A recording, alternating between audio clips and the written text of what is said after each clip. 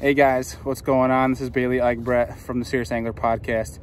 And if you guys saw, I posted a video on how I set up my 2020 Hobie Outback. And I mentioned in the video that I would post a performance review as well, like on the water, my thoughts, pros and cons. And that's what this video is going to be about. So if you're curious on how the 2020 Hobie Outback performs, this is going to be your video, so stick around. So as you guys can see, it is December. You can see the snow behind me. We're up in New York, only a few trips left to open water before we're full-blown ice season. And you know, many of you guys might be making a decision come springtime. Maybe you're watching this because you're trying to decide what kayak you want to get in the spring. So this is why I decided to make this video for you guys. So I'm going to show you a few different things with the Hobie on steering, speed, performance, stability, all that jazz. I will not be doing a stability test because, like I said, it's December in New York. Not a smart idea. So if you're looking for that, I apologize. So with that being said, we're going to start off. I'm going to show you guys the pedals in front of me, this deck room here, and then we'll go from there. All right. So as you can see, we're in the kayak. For your reference, up here in the top right corner, my Mirage, that is how fast I'm going. Just so you guys know, when I start pedaling around, you can see how fast I'm going with either with ease, I put some muscle into it, and that sort of deal. But you can see this front deck, I'm 5'11" for you guys as reference, and I kind of fill out the whole deck. So I will say, and I will admit, measuring fish, if you're a tournament angler up here, can be kind of tricky. Obviously, I'm not as flexible here because I'm bundled up in winter clothes, but there is not a lot of deck room here. But I will say the accessories up here do make it worth it. But here, we're gonna start pedaling here. I will say if you're a bigger person, you know what you have to do with these pedals here. You push these buttons, these are two buttons here, and you can actually move them. If you can see here, you can slide them forward, and that basically, you know, if the shorter you are, the closer you're gonna want these to be. So the taller you are, the farther back, giving yourself more leg room, if that makes any sense.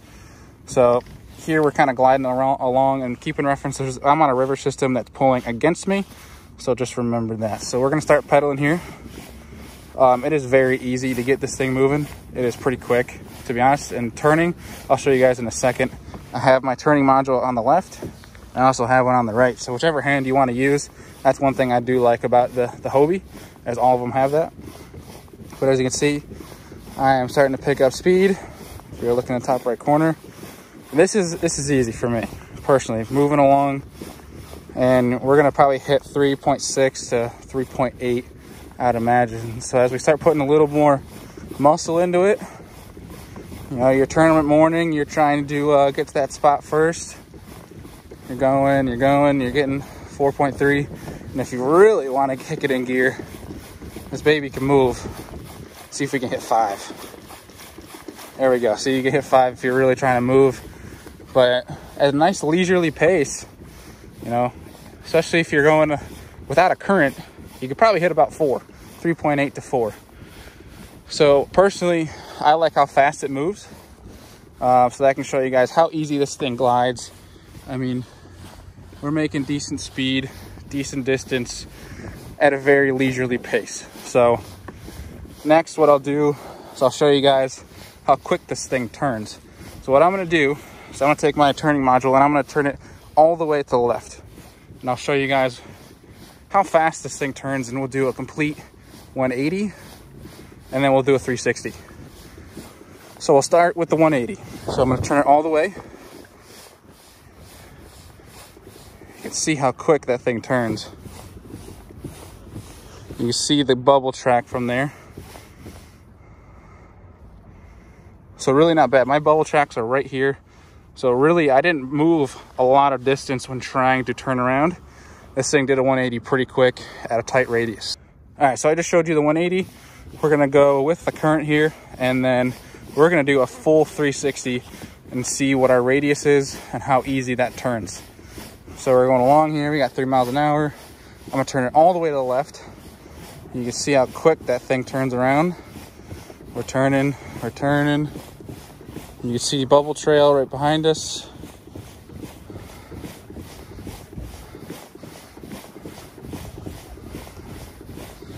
And we are there. So you can see a pretty tight radius for when you're trying to turn a full 360. So it's not bad at all. It's pretty tight. I used to have a wilderness radar, and not to throw anybody who owns a Wildy under the bus, but that thing turned very slow. So this is kind of a nice change of pace. So as we turn to go back upstream towards where we're going to fish, it's nice and quick and easy. Now, I will say to try to get into these pros and cons here of the Hobie Outback. Granted, it does move quick and it does turn pretty quick. That being said, it is a lighter kayak, and also you are much more affected by wind and current, if that makes any sense. So any sort of wind, any sort of current, you're going to be affected more than, say, if you have like a heavier kayak like a pro angler. So I would say that's one of the cons for me, because I do like to fish offshore. There's certain times where you need that specific cast, and it can be kind of difficult to stay in line. Obviously, that's more of an advantage if you have the 360 drive. This is still the 180, so that can be a little difficult. But that's personally, if you don't have that problem, if you just want to beat the bank, go along, this is perfectly fine. You can cover a lot of water in this kayak, being that it is so light. I know you have the options. It's something you can go quick, cover a lot of water. If that's your style, that's perfect. So I will say, if you're looking for one of the older Outbacks, the 180 drive can be kind of annoying. But obviously there's a 360 drive, so if you're looking for that, that is a great asset. Amazing drive. But I'll show you with the 180 drive why it can be kind of annoying if you don't have automatic reverse. So if you're going along, I'm going to give you guys an example real quick. I'll show you how to use it. See, you have your reverse and you have your green, which is forward. So as you're going along, if you want to go reverse, you got to pull it, and then now I'm going in reverse. So we can go back here, back to forward, and now we are going back forward. So I will give you an example of how this can be kind of a disadvantage. So you're going along, say you're on the bank, and you go and you cast at a dock, correct? And you cast a dock, catch a fish, but you are still floating forward. You catch that fish, you're hooking into them. You know, the last thing you want to do is relieve any tension. So obviously you don't want to be reaching back and trying to get that fish, and reaching back and, you know, eventually possibly losing that fish. So you have to somehow reach and get that reverse so that you can keep yourself in a place to then obviously not lose that fish, if that makes any sense. And then obviously in current too, that can be something that can be tricky to play with. Obviously you got to approach your boat positioning. You got to take that into account much more with a 180 drive versus a 360, or as well something with automatic reverse. So I will say that, I'll be bluntly honest. I told you guys I'd be very transparent with you. As much as I am a Hobie lover, I am brutally honest with the products that I use. So I believe that covers most of the performance review of the Outback. Turning, moving, going backwards and reverse, it is pretty quick. Like I showed you guys, it glides along just nice. I will say the seat is very comfortable.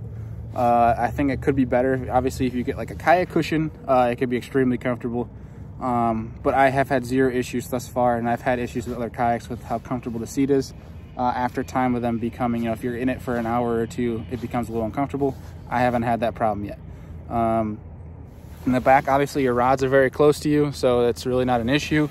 Turning on it, standing on it, I mean, I'll show you guys here in a second. I think that's one thing I needed to do as well, is show you guys how it rocks, a little bit more stability. Like I told you, I can't do a full stability test just being that it's so cold out here right now. But I hope that kind of covers most of it. So here what we'll do is I'm gonna lean and try to rock this, show you guys a little bit of stability thing, just to see what we can do here. And really, I mean, I'm putting a lot of my weight side to side, and I ain't going anywhere. Now, standing up on it, I will tell you, it can be, if you have great balance, perfectly fine. If you're somebody who is a little bit nervous about your balance, I don't recommend it in cold water. To be completely blunt, I mean, I've never had an issue, but I've also only had this fall, and I haven't tried standing up in it too often. But when I haven't had an issue. It's probably just obviously not as stable as one of the pro anglers would be. So I believe that about covers everything that we can go over with the Outback besides a stability test. But I hope that answers some of your guys' questions if you're looking to obviously get into a Hobie, specifically the Outback. Once I get into the Pro Angler 12, I will then continue to do a review and performance test once I've broken that in and gotten used to it. But I hope that answers some questions. Please feel free in the comment section below to ask some questions, and I'll get back to you quickly. As well as you can go down below to our social media links if you're not following Serious Angler on social media already. And feel free to shoot us a message over social media and ask some questions about the kayak. I have no issue in trying to help people make their purchasing decision. I have zero bias. I think everybody has their own niche that's good for them, and I think that's super important to bring into the purchasing decision, that just because one person uses one thing doesn't mean it's good for you. So put that into perspective. I hope this helped. Again, reach out to me on social media if you have any questions at all. I do not mind. And hope that, like I said, hope that helped. And thanks again for tuning in, for watching. We'll see you guys in the next video. Check out the Serious Angler podcast if you've not already. See you guys later.